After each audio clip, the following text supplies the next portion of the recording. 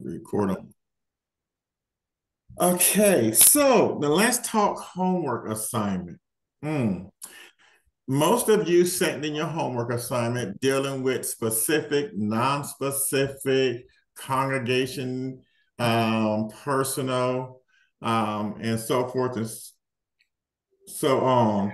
Um, what I'm still looking at some of those. If you haven't had a response, because I'm still looking at it, I have a lot on my desk slash plate right now because some of you are doing this and monsters in the mind.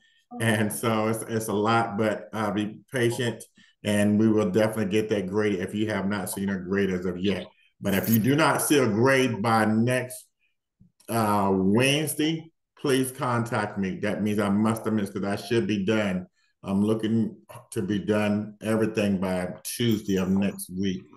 Give me now tonight. I kind of want to go over some things. Last week was a very powerful class. It was so powerful. I listened to it a while ago, and I posted it on my Facebook post page. And so, but this week I kind of want to go over some things, and so we're starting here, and this is page 37, I do believe. Yes. And you're okay, prophetic orientation. And usually, when we're talking orientation, it's going over some basic things because next week, well, this is week 4, I believe. This is week 4. Yes. Okay. Uh-huh. So next week we will be preparing for tests. So this is the time that we want to go over some basic things. Now, as I heard Sister Thelma saying that there's some things that she just read in the book, and I pre-warned everybody. There's some stuff that he says that's little I don't agree with, and some things I don't know what he's talking about at all. Um, but anyway, but I'm picking. So if I'm skipping, I have no choice because some things again is just, and I'm trying to be very, very kind. Oh, Lord have mercy. Okay. Um, okay. So it says, what is prophecy? Okay. We talked about this before. Okay. But I just want to go over it. But this is what I'm looking for now. I want you to get to a place where you can start remembering your answers. And even though you write them down, I want you to be able to tell me what prophecy is. This is what I'm going over. I believe that when we repeat things, you're more apt to remember things. Okay. When we repeat, you're more apt to remember. It says, what is prophecy? Then it goes on to say, the word of the King Lemuel, it says, the prophecy that his mother taught him. So he gave us this scripture here, and what that scripture got to do with giving us the definition of prophecy, I don't know. but but let me make something out of it because this is what I have to do a lot. Sometimes I have to make stuff out of nothing. So, but here, what I like is that prophecy was important even during that time. That the mother felt like that this was something that he need to understand and to know. But this also confirms something that I oftentimes teach, that prophecy is more about understanding God's word than prognosticating. Now, here I'm getting a sense as I read this, this is more about her teaching him the word of God more so than teaching him something that as supposed to come to pass in his or her life. But that's just my sense. But it goes on to say prophecy says phonics, burden. So that which is carried, cargo, utterance, and or oracle. It said prophecy must be taught, and I agree.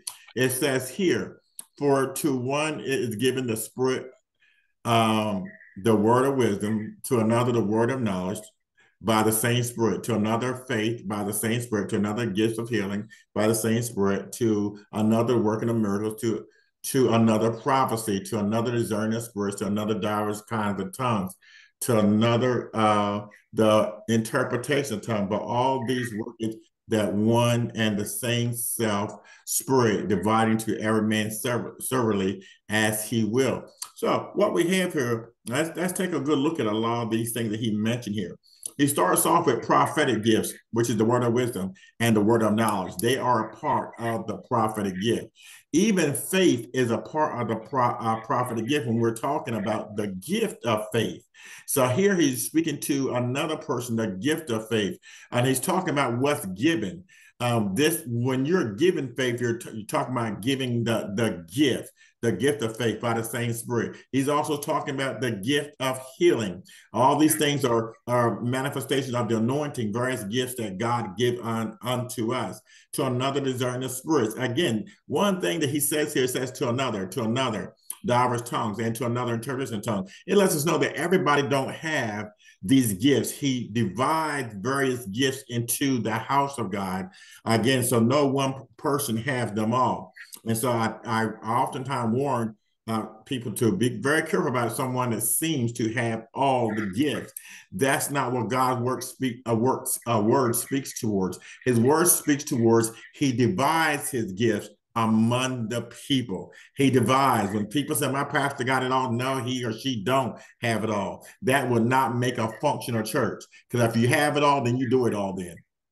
You don't need me. You don't need my tithe. You don't need my offering. If you got it all like that, then hey, welcome to it. But we don't have it all. That's why we need one another. This is why the Bible breaks down in the house of God. There are some that are the foot, the toes, the leg. And so we need one another. There are many parts, according to the scripture, of the body of Christ. It says prophetia, Greek, a discourse emanating from divine inspiration and declaring the purpose of God, whether by reproving, admonishing the wicked, or comforting the afflicted, or revealing hidden things, especially by foretelling future events. Now, write down that word foretelling. Foretelling is another word that we use and we learn it in our interpretation of scripture. Foretelling is being predictive. F-O-R-E, foretelling. Now, forthtelling, F-O-R-T-H, is when you're more so preaching or giving a word of comfort, a word of inspiration. So you have foretelling, which is being predictive. And you have forthtelling, F-O-R-T-H, which is being more comforting when you're speaking words of correction or right things of this nature, things that are more associated to biblical scriptures than anything else. Okay, so that's clearly what we want to get out of that. Now, one of the things that I've clearly said that I want is that we understand that majority of the New Testament teaching is forthtelling, F-O-R-T-H, more so the preaching and the teaching and the comforting, the exhortation of God's word. And so now, but he breaks this down again. He said the Greek, when you look it down, it means to declaring the purpose of God, whether by reproving and admonishing the wicked. Now, can we get without a prophet, can we get, again, someone to declare the purpose of God? Sure. Anyone that can read the word of God can read the purpose of God. The purpose of God is throughout his word. That has nothing to do with foretelling the future. So prophecy is someone declaring the purpose of God. Every time you pick up God's word and you quote the scripture and give it to someone, you're declaring the purpose of God. You're declaring the will of God by declaring the word of God. Okay, but again, there are times that God will foretell. He will tell you about some future events, but we don't want to get hung up on future events. Because as I said on last week, if you get hung up on someone giving you future events, who you're going to marry, the next car you're going to get, the next time money's coming in, then that's no more than a witch. If that's all you're getting, that's predominantly what you're getting, then more than likely you're someone that's confused about ministry, could be dipping a dab into witchcraft. Okay, excuse me, I went a little bit too far. Okay, it says prophecy is a noun and prophecy is a verb. It says to prophesy means to speak the inspiration of the Holy Spirit. Okay, so why is prophecy important? You know what he does here? He says prophecy is a noun, prophecy is a verb, but he doesn't really break it down. It's according to how you use it. The word, whether it's a noun, if I'm talking about prophecy, I'm talking about it as a noun. If I'm speaking about what prophecy does, I'm speaking as a verb. Okay, so one is specifically talking about it, and the other is talking about what it does. So, okay, so it says, why is that before? I said, one, edify, exhort, comfort, convict, convince. I'm amazed that this is something I've been using for years, that the word of God is meant to convince, convict, and convert. But he does have her convict and to convince. But these are things we want you to know. These are things I would expect you to know. If someone asks you, what's the purpose of prophecy? You should be able to say, edify, comfort, and exhort. We done mentioned it, I would say about 6 times so far in this class in 4 weeks. What in the world is that going across the screen? Ooh. Do y'all see that? Yeah, it's green. Right on the screen. I didn't do that. Maybe get ready to crash and shut down on you. Wow. It's still doing it. Yeah. It's damage. Okay. Let me say this. This class shuts down. I'll email everybody concerning the assignment. And my assignment that we're preparing for, oh my gracious sake, we're preparing for the test. And I want you to go over your notes really carefully. But I am totally shocked. This is unless my computer is possessed or something. It's crazy. Go some more. Yeah, but I've never seen anything like this before. Jesus. Okay. Wow. I'm glad it's recording this because I'm gonna have to send this to a tech and let them see what it's doing. Okay, I'm changing the pages and it's still there. I don't. Okay. Okay, you know what? I'm gonna stop. I'm gonna have to because this is it's steadily doing it and it's really crazy. I deeply do apologize. Hold on a minute. Let me go up to where I want you to continue reading.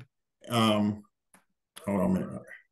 Okay, I want you to read throughout who can prophesy. Okay. Read throughout this. Who can prophesy? Read First Corinthians, read up to that. From page 37 up to hold on a minute. Let me this is page 39. Right here. You can stop right here. What page are we at now? 39. 39? Okay. Wow, this is really crazy. So it's just 2 pages, right? 39 and 39 through 40. Okay. Yeah. 39 through 40. Okay, and I'll get back with you. This wow. I've never seen nothing like this in my life. And I'm my mouse around. My mouse is not doing because you can probably see my mouse moving. It's doing some crazy stuff. Wow. Okay, so let's pray our way out, and I'm gonna rebuke my computer. Oh, this is so crazy. Father, right now, Jesus. At least you tried. Say that again. I said, at least you tried. Yeah, I knew that I had some problems where my camera was jumping. But okay, hold on, man. I'm gonna see something else. Okay, I don't see it now, but now my computer screen is jumping. You know, I'm starting to wonder if there's a problem with the program with Zoom. Ours isn't jumping. Maybe my Zoom. Okay, what I'm gonna do, we'll be back again next Wednesday. I'm going to delete my Zoom and upload a new Zoom, and hopefully that'll resolve the issue because you guys aren't having a problem with yours. Let me see here. Let me stop this thing from jumping all over the place. Okay, so it's not doing it when I do that. No. It says the visual. Yeah, so it's just something going on with the camera, maybe. Why would the camera be making lines all over the computer? That's really crazy.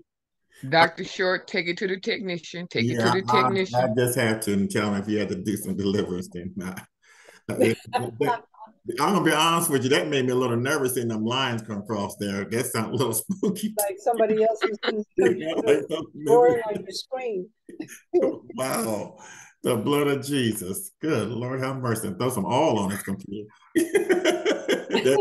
That wouldn't mess it up. Okay, saints of God, give me a call tomorrow. I should be available most of the day tomorrow if need any help or have any questions, comments, or statement that we did not get a chance to get to. Now, I do want to address this. I heard you guys talking a while ago about your paper for monsters. I got a couple of things I need to say.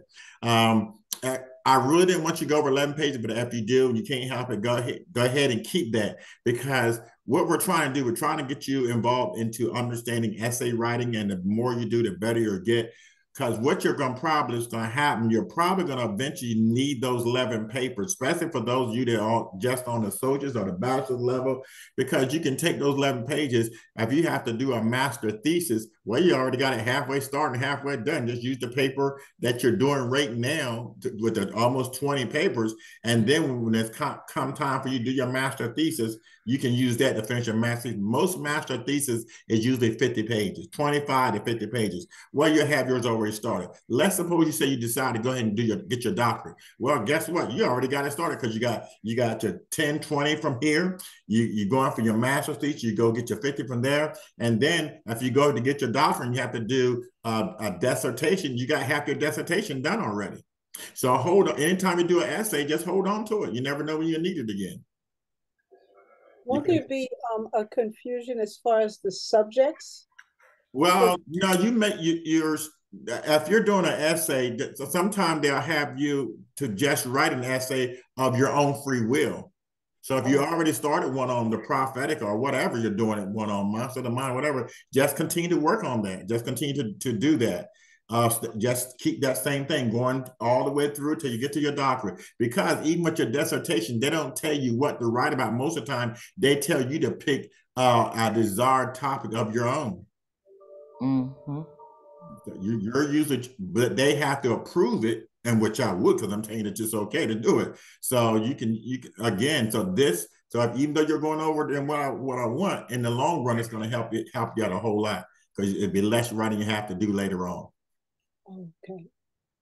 Okay. Any questions, comments, or statements? Apostle Moore, haven't heard from you at all. And who else is on that I haven't heard? Who's E? I see E's iPhone. Mm-hmm. Okay. Oh, I know who it is. Okay. Okay, Apostle Moore, I guess you could be at work or at church. So okay. Okay, so wow. Can you allow me to do one more time? Let me go back on here again. I'm a halfway technician myself. Now it's not there, right? Nope. Oh, I'm still yeah, I'm still thinking it's the software. I think it's the software, but anyway, we'll close out. So you got your homework assignments. Please go ahead and finish, get those assignments done. Use this time to get your assignments done and complete. And if you don't have this class assignment done, please finish it because I need to get it so I can get it graded because I have all the other assignments that's coming in right behind us, the ones that deal with the monster. And I do want to say that January the 24th, we're going to do an orientation for hellology. January the 24th, it's on a Tuesday night. I need you for a half an hour. We're doing an orientation on the next course on this hellology. I will be emailing you guys next week about how to order your book, where to order your book. But in the meantime, we will not start class without you at least having an ebook. I will make sure everyone have an ebook of hellology. I think we got a lot of interested people. If you go onto my Facebook page, I did speak about it today. So write that date down. January 24th, 7 o'clock, hellology orientation from Dr. Short. could you spell that name? Because I'm hearing hellology. Is it Hell? Yeah, HELL/OLOGY. Hellology. Hellology. Yes, it has to be the slash because it's really two words I'm bringing out because there is no word that says hellology without the slash. Okay. So the slash has The to be. next class, right? Say that again? This is the next class. Yes, ma'am. Uh-huh. So it starts on January 24th? Yes, we're doing an orientation then. Okay. I'm going to defend why this course needs to be taken because again, this is something that most schools of theology do not do a study on hell at all. So I'm going to talk about the purpose in which this course should be taught, why it should be taught. And I did a little bit of that today. If you go to my Facebook page, you're going to see I did a little 5-minute defense of the study of hellology. And so, but it's been very well received, very well received. And so, you have any comments, again, just feel free to give me a call. All right. God bless you, saints of God. Let's pray our way out. Father, right now in Jesus' name, we thank you for your goodness and your kindness. We thank you for all you've done. We thank you for all you're doing. We thank you for the multitude of blessings you have bestowed upon us. And God, you will continue to strengthen where we're weak and build us where we're torn down. In Jesus' name we pray. Amen. And God help me get a new computer. Amen. God bless you, everybody. Amen. Have a Good smile. night. Good night. Thank Good you. night. Good night.